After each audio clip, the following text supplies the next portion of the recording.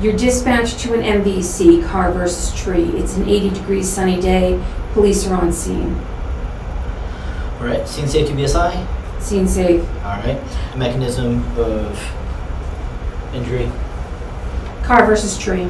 Car versus tree. I've got one patient. I'm going to Yes. call for additional resources. You said police are on scene. We're going to call for additional ALS unit, fire as well. Make sure we have enough resources. I'm going to direct my partner to take inline immobilization to C-spine.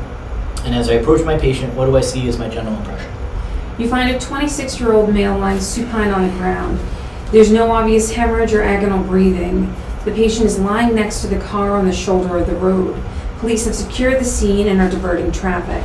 The car struck a tree head-on. There's 18 inches of intrusion to the front end of the vehicle. There's airbag deployment, starring on the windshield, and steering wheel deformity. Bystanders tell you that the patient was the driver of the vehicle. The patient exited the vehicle, then collapsed in the position that you found him. Okay, so high priority patient just based off the mechanism of injury. My partner has inline immobilization of C-spine. So as I come in, I'm going to try to elicit a response for my level of consciousness. Hey, sir, can you hear me? No. I'm going to elicit a painful response. None. All right, so this time my patient is unresponsive. My partner has inline immobilization of C-spine. I'm going to come in. I'm going to open the airway with a modified jaw thrust. I'm looking inside the airway to see if there's any blood, any teeth, any secretions, vomitus. Do I notice anything in the airway? It's patent. All right, so at this time we're going to size and insert an OPA from the tip of the ear to the corner of the mouth. I'm going to insert that 90 degrees, rotate into the flanges flush with the lips. Does my patient accept my OPA? Yes. Okay, so at this time we're going to expose the chest. I'm palping down the sternal body. I'm checking the integrity of the thoracic cavity. I'm looking for any signs of bruising, discoloration, paradoxical motion, open sucking wounds. Is there anything that catches my attention that I should deal with immediately? Paradoxical motion on the right side. On the right side. Okay, so with paradoxical motion, that's indicative of a flail segment. So at this time, I'm going to use my stethoscope and I'm going to auscultate lung sounds. And what do I have for lung sounds? Patient is breathing at a rate of 34 times a minute with diminished and clear respirations. All right, so diminished on the affected side, clear on the unaffected side? Correct. All right, so at this time we're going to splint that paradoxical motion with internal splinting using our BVM, positive pressure ventilation. We're going to attach our BVM to high flow oxygen, and we're going to ventilate this patient one breath every 6 seconds for a rate of 10 a minute. I want my partner to let me know and communicate with me if there's any challenge with bagging the patient. At this time, do we have good bag compliance, and do we have symmetrical chest rise with ventilation? Yes. All right, so at this time, we're going to aggressively monitor this and be prepared for, right now we have a simple pneumothorax. We're going to watch for that to become a tension pneumo. I'm going to go and I'm going to check my circulation. I'm checking for a carotid and a radial pulse. Pulse is tachycardic at a rate of 104, weak but present radial pulse, and a strong carotid pulse. Okay, so my present pulses are a little bit tachy and my radial is weaker than my carotid. My skin vitals?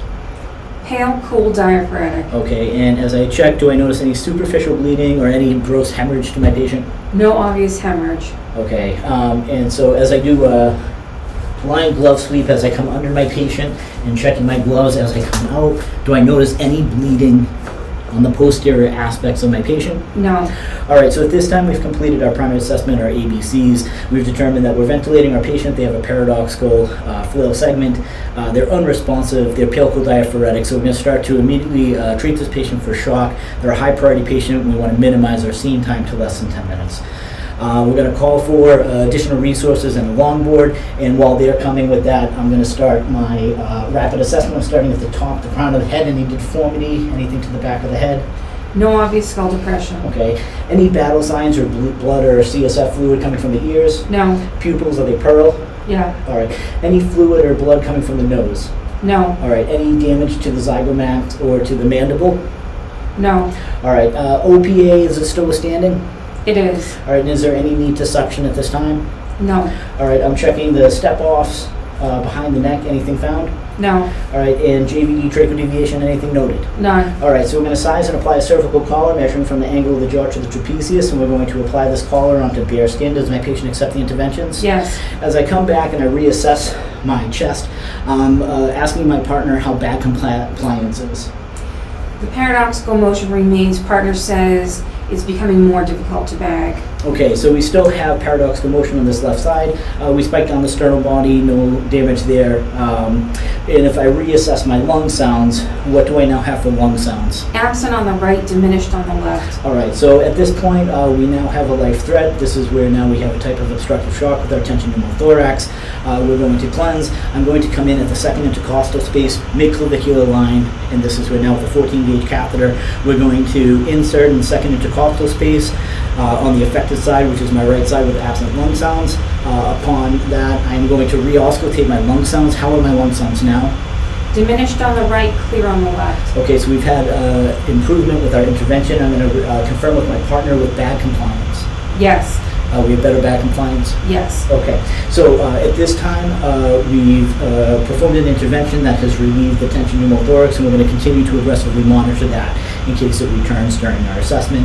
And I'm again going to tell my partner to tell me as soon as there's any change in that bag compliance to immediately come back up and reassess our life threat. So now that we've come and we've reassessed our breathing, I'm going to come in and I'm going to palpate all 4 quadrants of the abdomen. I'm checking for any signs of rigidity, tenderness, any heat, any signs of anything that would tell me that there was potentially any internal bleeding. No, soft, non-distended. Okay, so we're coming in and I'm checking the pelvis in and down, checking for stability of the pelvis. Intact. Okay, is there any incontinence of urine or feces?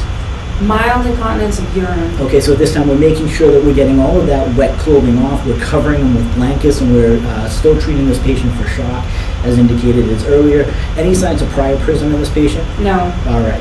So at this time, I'm going to come down and I'm circumferentially and offsetting my femurs. Do I notice any injury to my femurs? No.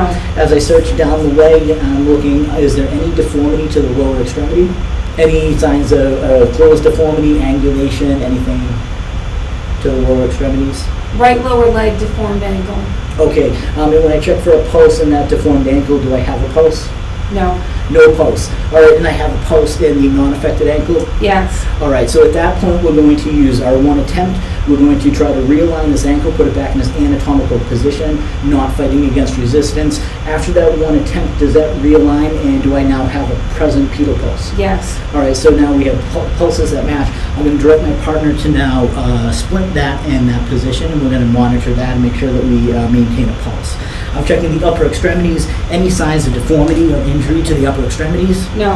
And as I check my radial pulses and compare them bilaterally, are they equal and present? Yes. Okay. At this point, our board has come.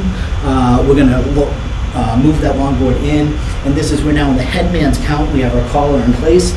The life threat was on the right side with the intervention that we performed. So just before we move them again and I reassess my lung sounds, has there been any change in the lung sounds since my last intervention? No. All right. So we're going to log move this patient towards me on the headman's count. So this is where now not going on that life threat, using the appropriate number of resources, interlocking arms at the chest and the waist, headman, and we've got somebody to be able to push the board in place. We're going to come in on the headman's count, 1, 2, 3. Patient comes up. I'm reassessing the back of the head, any deformity? No. Checking the collar still in place? Yes. Palpating down the vertebrae, any deformities? No. All right, and incontinence, we removed any wet clothing. Did that fix the incontinent problem? Yes. Any bleeding, any deformities that we didn't notice? No. All right. On the headman's count, we're going to lower this patient onto a long spine board. We're going to make sure that they are fully immobilized appropriately with straps across the chest, the pelvis, the knees. We're going to pat any voids, and now my patient is secured with head blocks so my partner can release a line of mobilization. We're going to try to get any type of sample history before we leave. Other than the bystander report, are we able to get any other information? None. All right, so we're loading up in the ambulance. All other interventions are going to take place on the way to a level 1 trauma center, minimizing our time and getting our patient to surgery. In the back of the ambulance, I'd like to get a baseline set of vitals. Heart rate 110, respiratory controlled by partner with BVM. Blood pressure 92/78, pupils pearl, CBG 90, O2 stat 95% on high flow O2. Skin vitals are pale, cool, and diaphoretic.